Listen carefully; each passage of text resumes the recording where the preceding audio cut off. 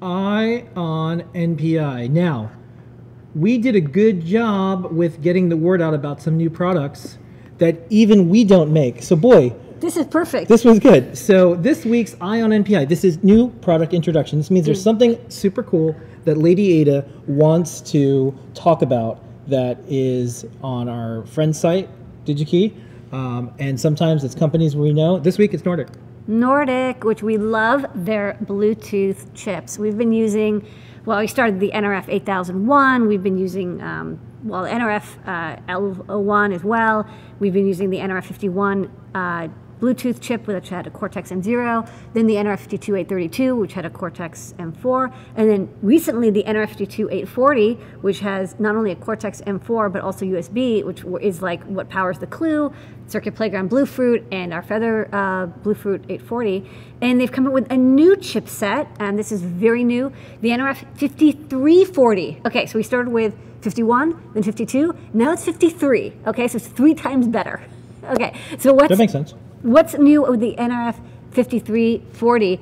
I'm going to keep, if I slip the 8 in by accident, it's because I keep saying nRF52840. So 5340, it's a Bluetooth chip, and it has 2 cores in it, 2 ARM Cortex M33s. And they recommend one runs at 64 megahertz, one runs at 128 megahertz.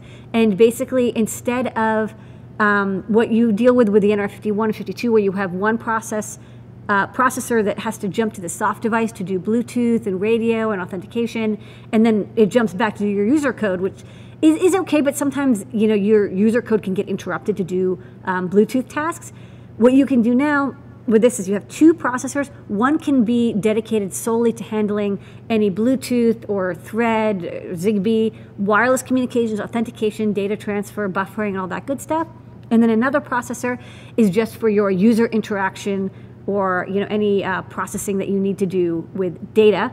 So it's a very powerful processor. I think it's like a megabyte of flash, like 256K of RAM or something, but again, much higher speed M33 Cortex processor. And you get 2 of them. And of course, it's Bluetooth 5, so it's got all the latest stuff in it. It's got Thread support, it's got Zigbee, 2.4 gigahertz radio. So it's kind of the next generation. It's so new, there's warnings on the pages that like, hey, this is not ready for everyone to use in product. This is engineering samples, pre-development kit. If you want to get it, go to digikey.com and search for nRF5340. Yeah. That'll get you going. And I'll tell you, if you really want to get started fast, you go to the overhead, I'll show the dev kit, which I picked up. I really like the Nordic dev kits. These are very well-designed dev kits. Why? Because they come with a Seger J-Link built in. There's even like a logo on the back or something. Yeah, bing. So they licensed the Seger J-Link. So you've got programming and debugging built in. It's got this like Arduino Uno compatible breakout area over here. It's got power source selection.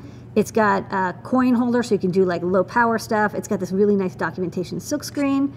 And then over here, the chip, it's got this little port that you can use for measuring efficiency of the antenna and radio. QSPI, couple buttons, not too much. I like that they didn't just pile on all the extras. It's very basic, but enough to get you going. Boot reset, and then even comes a little nRF antenna. This is not for reading nRF devices. This is for, it acts as an nRF like tag to get paired with. And then here's the chip. And yeah, they have this like AQFN package.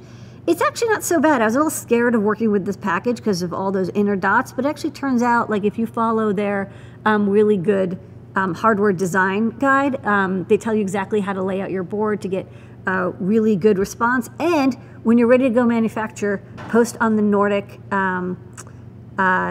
user support board. You can even do private posts, and they'll review your design. They did that for us, and they found a couple places that we could improve our design. So you want the next generation Bluetooth chipsets, check out the nRF5340. And get it from digikey.com. EYE on NPI.